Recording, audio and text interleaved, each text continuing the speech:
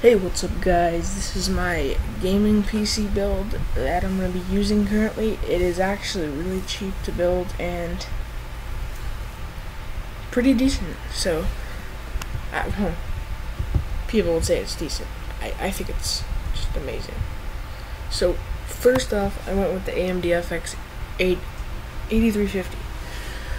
Now, I was looking at this, I'm thinking, okay, the one with 4 cores in it is like $30 cheaper. Why not get this one with more gigahertz? Didn't make sense to me.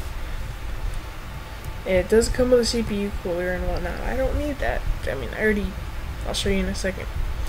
So I'll get rid of that. No integrated graphics, which is good, so I could put a nice graphics card. And it's 4.0 gigahertz. That's really good. I mean, 8 cores up, yeah, that's good. So that's what I chose for the CPU, and I'll just look it up for you guys real fast. FX 8350. That's it right here. It's a black edition. Vishera.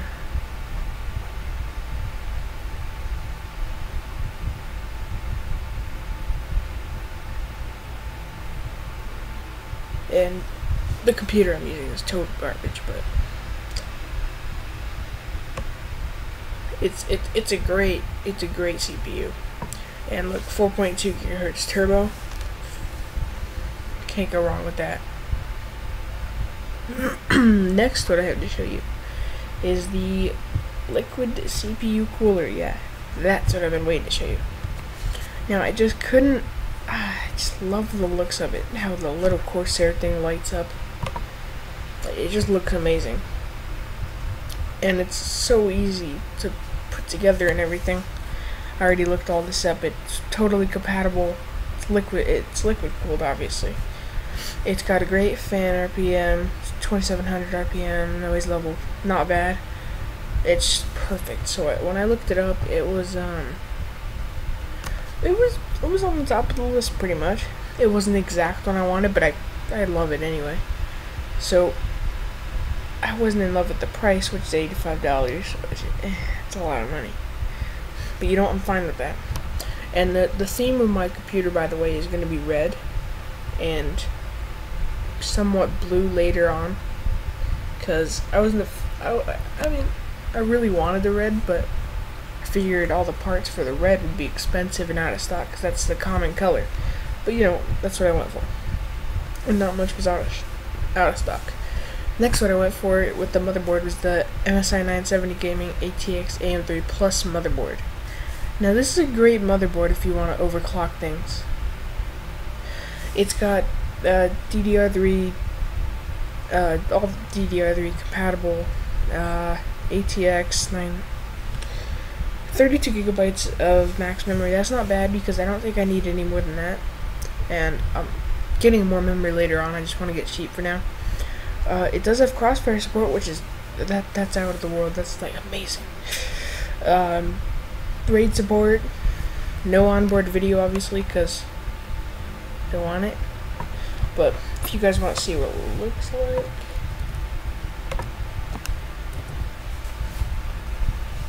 Nope, that's video. Basically, this is what it looks like. That quality, that's better. Then there's the RAM, where you put your CPU, and 2 3.0s. I don't know what those are. I can't really tell. I think those are more 3.0s. Can't really tell. Bunch of audio jacks, audio boost. That's one of the main things I liked about it, because there's a good sound card in it. I might put one in, but just the basic design of it looks really nice. I don't know if this lights up. I think it does. Even if it doesn't, it still would look amazing. And I can give you there was a video I found on the BIOS of it, so I can show you that. Just turn the volume off. It just shows the BIOS. This isn't mine. Mine's a little better. Mine's better than this guy's. But he has the same motherboard, and where you can see overclocking for OC and then M flash for your BIOS by USB. And then your motherboard settings, everything is really fancy. This looks like a Windows actually. It doesn't look all low quality and whatnot. It actually looks genuinely nice because it shows all that. And the date and all that, temperature. Oh yeah, you control all your fans through in here. Okay, next up we have the least favorite of the group. This I didn't spend any time finding RAM. This is just the cheapest 8GB RAM they had. Well, not the cheapest, but I figured it's the best because it's 2 times 4. Because when you have more than one, you get more speed from it.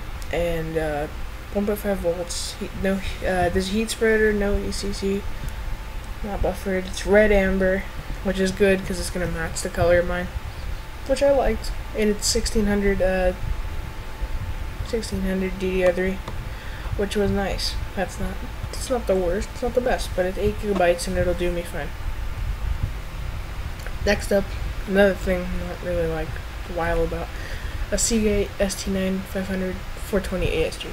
This is just a standard hard drive. I mean, it's just got SATA 3GB, second 16MB cache, 7200 RPM. Obviously, I wouldn't go anything lower than that.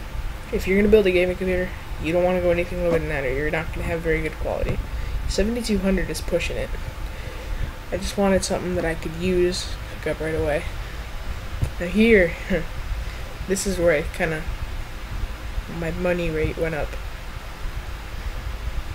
I'm sure it's not that amazing to a lot of you gamers, but to me, I mean, I'm 13, this is pretty good for me.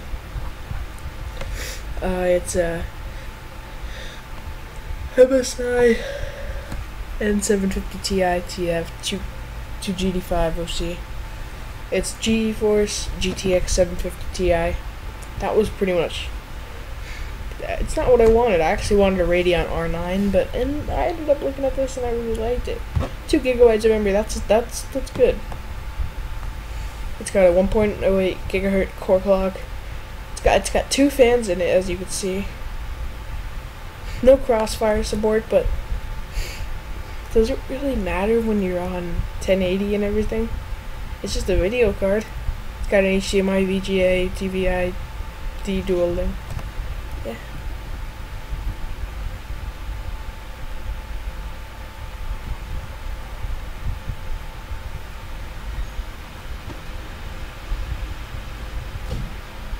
And next up we have the Corsair Specco 3 red case. This was one of the things I was excited about. I'll show you what this one looks like, because that's kind of a cheap picture. No, I meant images. No.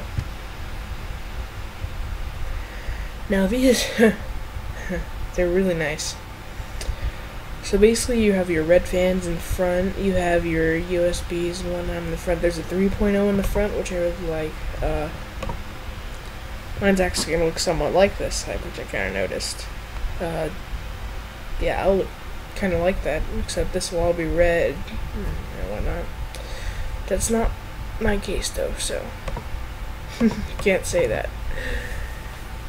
But basically there's a glass panel right here, not sure what size it is. It's free shipping. It comes with the fan and the LED, and it comes with that right there and whatever. Really surprised about that. I loved it.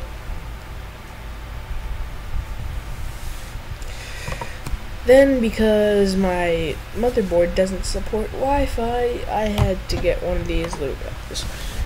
This is a just the thing that you can get Wi-Fi with. It's a Asus PCIe N10 802.11n 11B/G/N.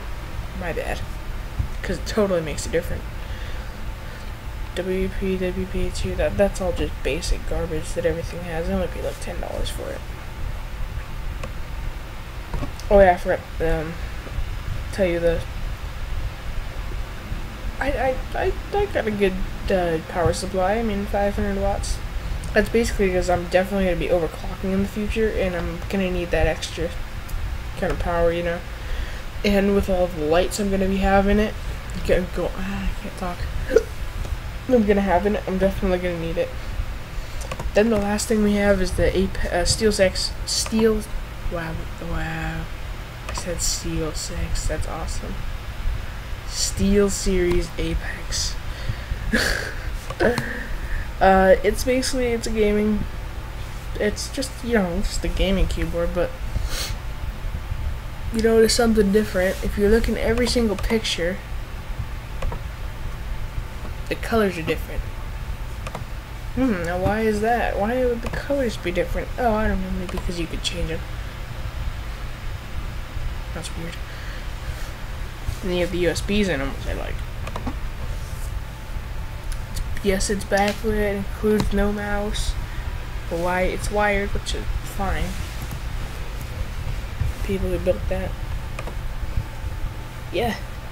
So basically, that's my computer build. It is $757. If you don't do the mail-in rebates, it's still at the verge of $800. It's a great deal. I'll be doing a bunch more videos like this, and I will see you next time.